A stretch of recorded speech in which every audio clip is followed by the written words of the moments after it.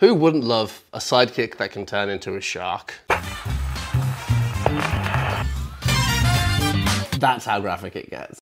Welcome back to another episode of Getting Graphic with Matt. Me, Matt. Hello. Today, I'm going to talk about a book which is actually very close to my heart, Nimona.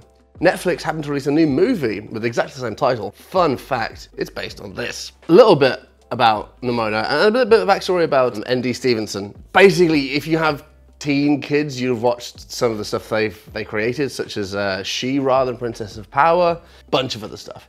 But N.D. Stevenson originally started out doing webcomics, very like kind of little, little one-piece things. This is a long time ago. I was reading them when she was posting them online, and then I actually remember reading Nimona chapter by chapter as they released it online. So they created Nimona, which is a wonderful little story about a shape-shifting girl, shall we say, who basically gets assigned to be Ballister Blackheart's new sidekick. Now, Ballister Blackheart is like the standard kind of rogue, bad guy vibe, but it's not always how it goes. And it's set in this beautiful little kind of steampunky, but not quite steampunk universe. There's like, Nimona can shapeshift into a dragon and a bunch of other. And they have to fight Ambrosius Goldenloin, who is your typical fantasy hero who, can't see the evil that's hiding right in front of him. Yeah, it's just a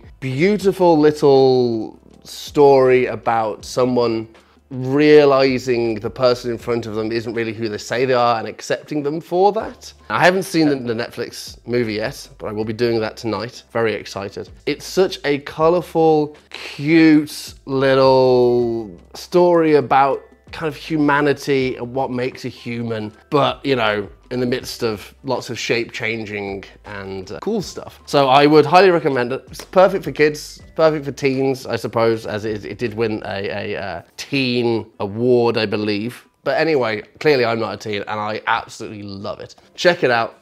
You really won't go wrong with this one. And also check out the movie on Netflix. I'm guessing it's going to be good. Fingers crossed.